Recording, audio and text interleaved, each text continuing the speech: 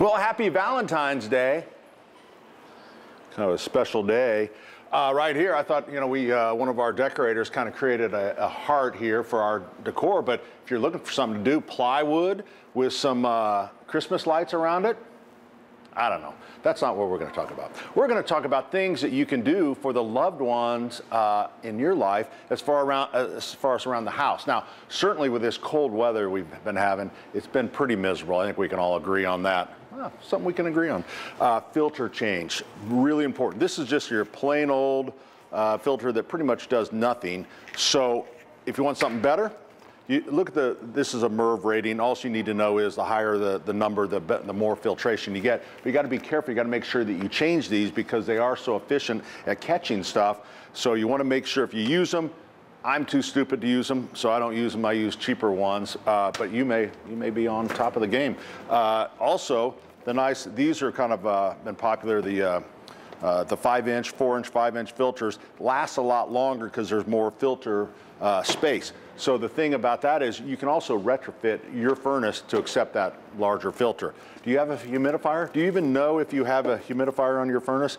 If you do, there's a pad in it that looks like this that could be completely full of lime and calcium and not really doing much. So cleaning it and changing, you can actually get a humidifier cleaner, and this is also for tabletops and those consoles that sit in the in and around the house because the air is getting so dry.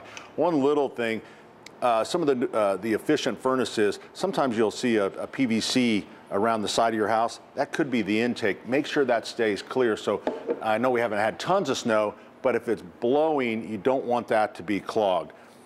Your thermostat, you can install a nice, this is a programmable one.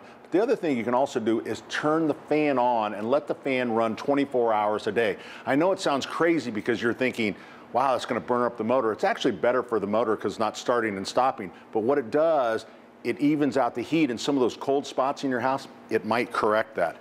Make sure if you're doing the alternate heating using the fireplace, carbon monoxide detectors, smoke detectors, having a home fire extinguisher is really important. So there's things you can do around the house. Feeding the birds. Now, this is something kind of funny. This is Mr. Bird, and we really love this brand. So this is Bugs and Nuts. So this is one of the least popular brands that they have. And you know why? Because we don't like to feed birds things that we don't like, and we don't want to eat worms. So we would rather have something like this. It's all, this is woodpecker feast. It's all nuts and cherries and goodness. So we have that. So think about the birds outside, enjoy the day, and maybe, just maybe, get out your jigsaw and make yourself a big heart.